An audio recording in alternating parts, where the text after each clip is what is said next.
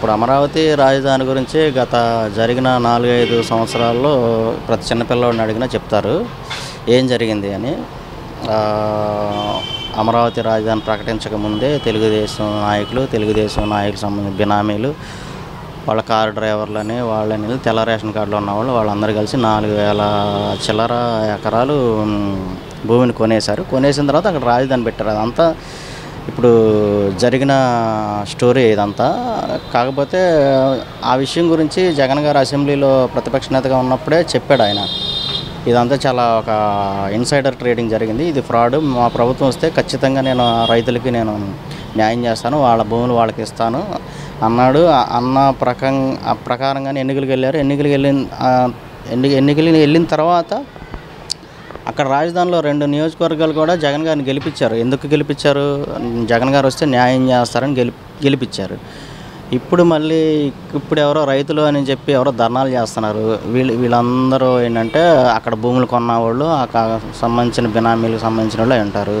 నిజంగా మీరు రైతులు అయితే అసలు మీకు భూములు మీకు ఇచ్చేస్తామంటే మీకు ఎందుకు హ్యాపీగా ఉండదు కదా? శుభ్రంగా మీరు పంటలు పండించుకోవచ్చు. 3 పంటలు అంటున్నారు. అసలు అంతకుముందు ఇప్పుడు వాట్సాప్లో ఫేస్బుక్లో అంతకుముందు సిఆర్డీ ఒక చట్టం తీసుకొచ్చి కొట్టి తిట్టి పంటల పొలాలను కాల్చేసి మన ఇప్పుడు ఎంపీ నందిగం సురేష్ గారిని కూడా ఆ కేసులో ఇరికిచ్చి ఆయన నానా బాధలు పెట్టి మంగళగిరి పిఎస్ అటు ఇటు తిప్పి ఎన్నో కేసులు పెట్టి అలాంటి వాళ్ళు చాలామంది ఉన్నారు. చాలా వీడియోస్ వస్తున్నాయి, మాకు ఈ సిఆర్డీ వద్దు ఏమొద్దు, మా పంటలు మాకేమండి. ఇప్పుడేమో మళ్ళీ అడ్డం తిరిగి మాకు రాజధాని ఇక్కడే ఉంచండి, అసలు రాజధాని ఇక్కడే ఉంచండి అని అడుగుతున్నారు. కానీ ఇప్పుడు వికేంద్రీకరణ అనేది జగన్ గారు చెప్పింది చాలా కరెక్ట్. అది ఇప్పుడు మీ ఒక్క రాజధానిలోనే లక్షల కోట్లు పెడితే తర్వాత మరి మిగతా 10 జిల్లాల పరిస్థితి ఏంటి? అసలు రాష్ట్రం సంక్షేమ పరిస్థితి ఏంటి ఆలోచించండి.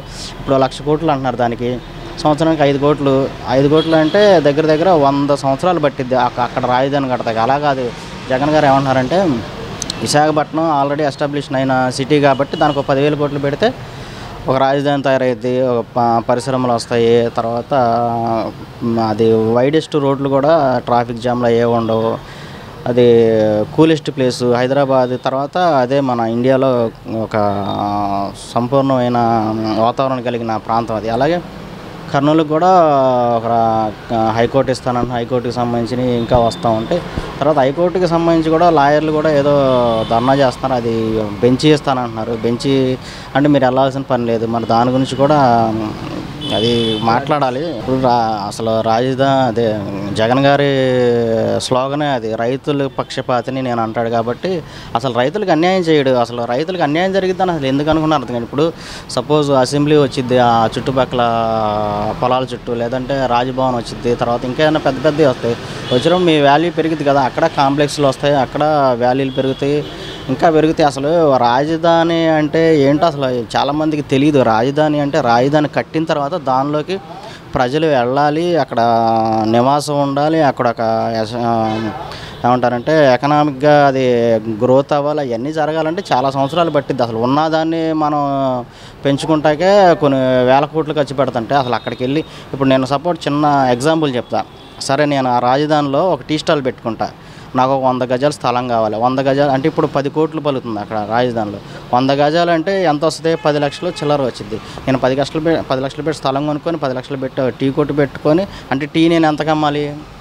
వీళ్ళకి అర్థం కావట్లేదు. మరి అందరూ ఇప్పుడు ఇందాక రాజధాని గురించి మన సిపిఎంకి సంబంధించిన కమ్యూనిస్ట్ పైన రామకృష్ణ గారు ఏదో మాట్లాడుతున్నారు. మరి ఆ రోజున కమ్యూనిస్ట్ వాళ్ళు అందరూ మరి సిఆర్డీ చట్టం తీసుకొచ్చి జుట్లు పట్టుకొని ఈడ్చి పోలీస్ స్టేషన్లకి ఈడ్చి మరి పోలీస్ స్టేషన్లో కేసులు పెట్టించి మరి అంత అన్యాయం చేస్తున్న పొలాలు తగలబెట్టినా మీరు అందరూ ఎక్కడ ఉన్నారు? మళ్ళీ ఇంకో మాట అన్నారు రామకృష్ణ గారు. మరి ఆయనకి కామన్ సెన్స్ ఉందో లేదో తెలియదు కానీ నాకు జగన్ గారు ఇప్పుడు పెద్ద ఆక్టోబస్ భద్రత పెట్టుకున్నారు. మరి పాదయాత్రలో ఆక్టోబస్ భద్రత లేకుండా ఇన్ని వేల కిలోమీటర్లు తిరిగారు అన్నారు. కానీ అయ్యా రామకృష్ణ గారు, మీకు అర్థం కావట్లే. అప్పుడు ఆయన పాదయాత్ర చేసినప్పుడు ఆయన ప్రతిపక్ష నేత, ఆయన సొంతంగా ఆయన గవర్నమెంట్ సరిగా సెక్యూరిటీ ఇవ్వకపోతే ఆయన సొంతంగా ఆయన సెక్యూరిటీ గార్డులను పెట్టుకొని ఆయన పాదయాత్ర.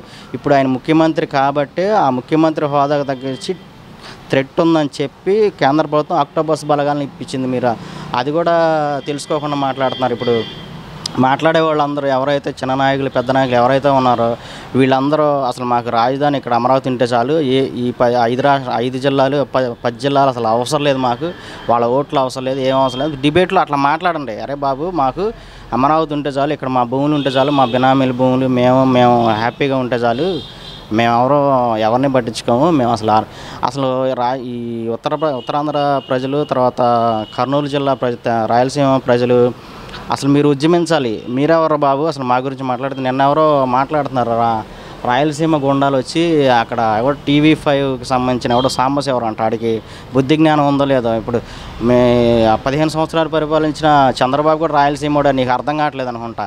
పద్దాగా రాయలసీమలో, నేను రాయలసీమకు సంబంధించిన వాడిని, పద్దాగా రాయలసీమలో ఒక మర్యాద ఉంటుంది. ఎవరు వెళ్ళినా కానీ అన్నా అని కూర్చోబెట్టి మంచినీళ్ళు ఇచ్చి అన్నం పెడతారు. ఆడైనా మగైనా ఎవరైనా సరే అన్న అంటారు. ఆ సంస్కృతి ఉంది అక్కడ. అంతేగాని అసలు మీరు ఈ ప్రాంతాల వారి చుచ్చుపెట్టి గొడవలు పెడతాకే ఈ రాజకీయం మాట్లాడుతున్నారు తప్ప అసలు ఎవరు వ్యతిరేకత చూపెట్లా. ఈ 10 జిల్లాలో అయితే వ్యతిరేకత లేదు 100%. ఎవరైతే ఎకరాలు భూములు కొనుక్కున్నారో వాళ్ళకి తప్ప ఎవరికి బాధ లేదు. ఇప్పుడు నేను చిన్న సపోజ్ ఒక ఎగ్జాంపుల్ చెప్తా. రాజధాని అంటున్నారు. రాజధాని అయిన తర్వాత విజయవాడలో 2,000 ఉన్న ఇంటి అద్దె 6,000 అయింది. దాంట్లో నేను ఒక బాధ్యుడిని. ట్రాఫిక్ జామ్లు ఎక్కువైపోయినాయి.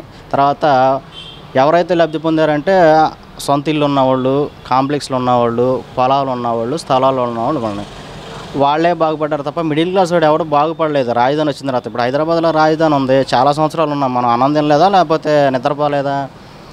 అసలు ఆ రాజధాని గురించి అనేది, రాజధాని ఎక్కడున్నా కానీ పరిపాలన వాళ్ళకి తెలుసు. సీఎం హోదాలో ఉన్నవాళ్ళు తెలుసు ఎక్కడెక్కడ ఎలా పరిపాలన చేయాలో అవన్నీ తెలుసు. దాని గురించి అసలు రాజధాని గురించి అసలు ఇంత చర్చలు జరగడం కూడా అనవసరం. ఇప్పుడు వికేంద్రీకరణకి ఎవరెవరు కట్టుబడి ఉన్నారు అని చెప్పి ఒక జేఏసీ కమిటీ ఏర్పాటు చేయండి. మేమందరం ఈ 10 జిల్లాలకి విరుద్ధం, మేము ఈ 2 జిల్లాలకే మేము జేఏసీని పెట్టుకుంటున్నామని ఆ 2 జిల్లాలకే ఒక జేఏసీ పెట్టుకోమని తెలుగుదేశం వాళ్ళు, సిపిఐ సిపిఎం వాళ్ళు. కన్నా లక్ష్మీనారాయణ నిన్న ఎవరో రైతులకి సంఘీభావం తెలుపుతున్నా అక్కడ కూర్చున్నాడు. అదే కన్నా లక్ష్మీనారాయణ మరి నరేంద్ర మోడీ గారు అదే శంకుస్థాపన దగ్గర ఒక మీటింగ్లో నేను ప్రత్యేక హోదా ఇస్తానని వెంకటేశ్వర స్వామి సాక్షిగా ప్రమాణం చేశాడు. మరి నువ్వు అక్కడ ఢిల్లీలో వెళ్ళి కూర్చొని మాకు ప్రత్యేక హోదా ఇప్పించండి అని నేను ఇక్కడ కూర్చుంటున్నానని చెప్పి ఆ జంతర్ మంతర్ దగ్గర కూర్చోవచ్చుగా. ఈ రైతుల గురించిను మీ సామాజిక వర్గం గురించే మీరు ఎందుకు మాట్లాడుతున్నారు? అసలు ముందు ప్రత్యేక హోదా గురించి మాట్లాడండి. మాట్లాడకుండా రైతుల గురించి మాట్లాడితే అది కరెక్ట్ కాదు. కన్నా లక్ష్మీనారాయణ గారు కూడా అలా మాట్లాడకూడదు. అసలు అక్కడ సమస్య ఏంటి, ఎందుకు వచ్చింది? అయినా జగన్ గారు ఇప్పుడు నిన్న క్యాబినెట్ మీటింగ్లో కూడా చెప్పారు, అసలు మనం ప్రజాభిష్టం మేరకే మనం మాట్లాడదాము, రైతులకు కూడా న్యాయం చేద్దాము అని మాట్లాడుతున్నారు. 8,000 కోట్లు ఖర్చు పెట్టాలో ఏంటి జనవరి నెలలో డెసిషన్ తీసుకుంటానన్నారు. మీరెక్కడున్నా ఏం చేస్తున్నా ప్రపంచంలో ఏం జరుగుతుందనేది ఇప్పుడు మీకు పెట్లోకి తెచ్చేసింది ఆన్లైన్ యాప్.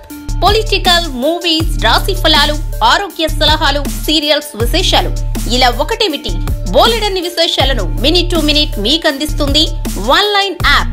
సో లేట్ ఎందుకు, డిస్క్రిప్షన్ లో ఉన్న లింక్ ద్వారా ఆన్లైన్ యాప్ డౌన్లోడ్ చేసుకోండి. Online, it's for everyone.